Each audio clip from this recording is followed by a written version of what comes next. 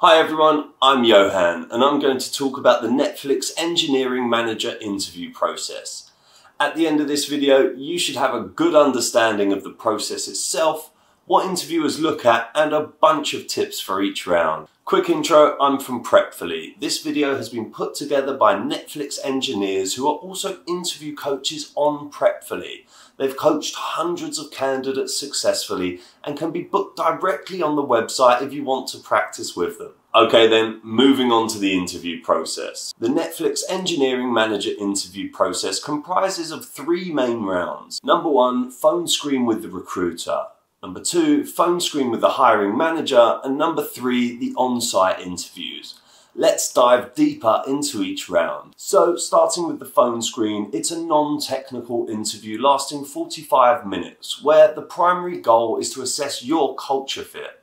I have 3 tips for this round. It usually begins with the "so tell me about yourself" prompt, so make sure you have a crisp and concise overview of yourself ready. Second, have a clear reason for why you're applying at Netflix, as well as why you think you'd succeed there. Lastly, think ahead and narrow down specific projects you'd like to discuss, basically to give insight into what your contribution was, how things went, and what you learned.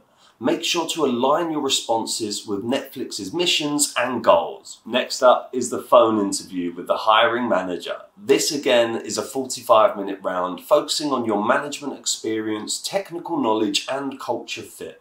I have 3 tips for this round. Number 1, during this round, your interviewers will closely assess your people management and your leadership prowess. So, think ahead and craft engaging narratives that highlight instances, for instance, where you've led, mentored, or guided teams to achieve meaningful outcomes. Go beyond the technical details and share how your decisions aligned with the broader project goals and contributed to overall business success.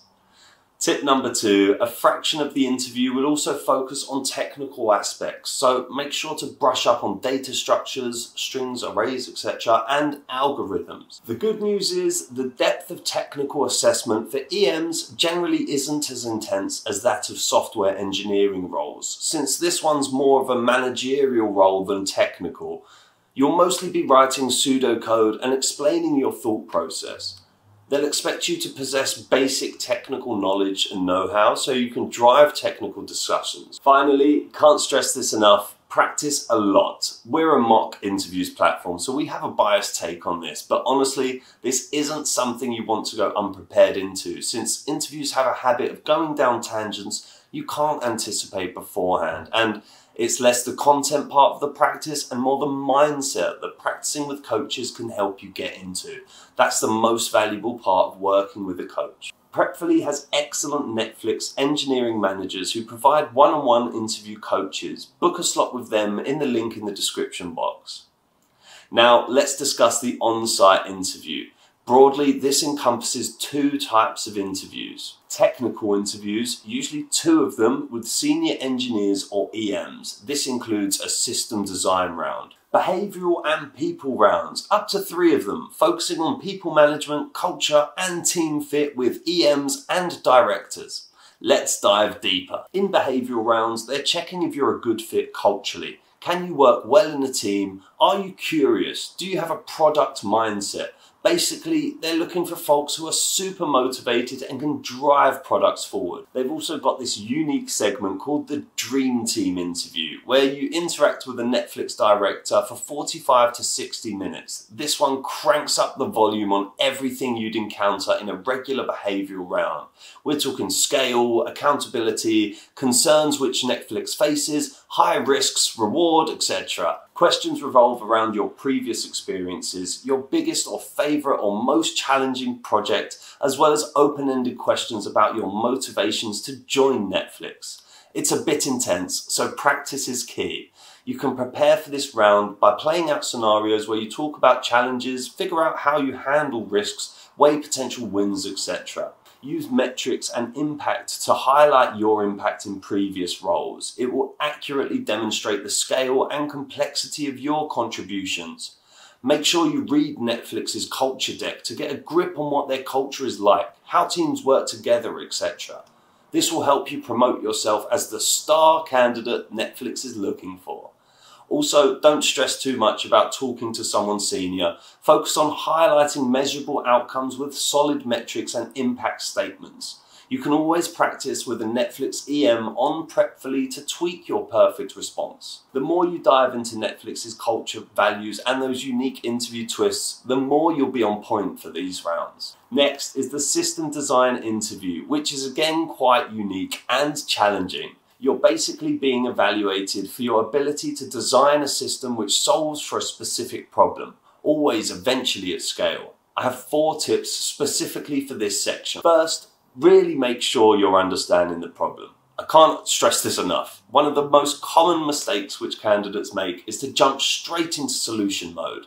Make sure you clarify stuff, define a scope and articulate it. Explain what your goals are and how you're going to attack the problem. This also lets the interviewer drive you into the direction they want. Which brings me to my second point. Listen very carefully for feedback from your interviewer. They know the scope of this interview is infinite. They've got a list of themes they'd really like to cover in the interview so they can assess you across a range of topics. You'll regularly get hints such as, all right, let's assume XYZ isn't a constraint.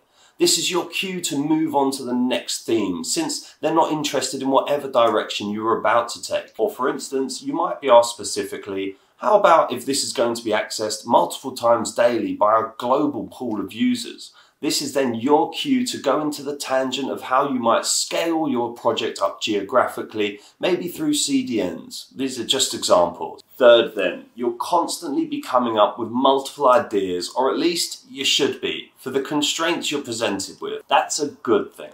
Make sure you succinctly mention them, explain trade-offs, but then make a deliberate decision and pick one. As usual, practice is key here. Ask friends for help or go to a professional platform like Prepfully to get practice with any one of the Netflix EMs who have been mentoring hundreds of candidates. Finally, there will also be times where you get stuck or don't know what the interviewer wants from you. That's alright, and it happens to everyone. The only right action here is to admit that you don't know. Offer the interviewer if they want to spend some time exploring through guesswork, but don't try and bluff your way through. Finally, there is the people management / leadership interview, which every EM candidate will encounter. Your interviewers will ask questions like, tell me about a time where you collaborated cross-functionally to eliminate a major barrier for your team, or discuss an instance where you maximized your team's productivity.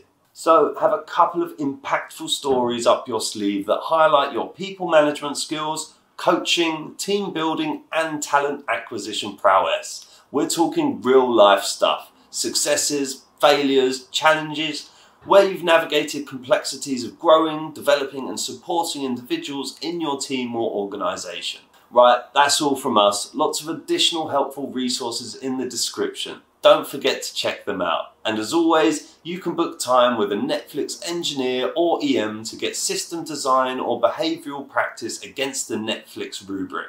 If you found the video helpful, do like and subscribe. Thanks and good luck. Thanks for watching the video. If you liked it, please subscribe. Our website is prepfully.com. We've got lots of interview questions there. You can also schedule a mock interview with one of our experts.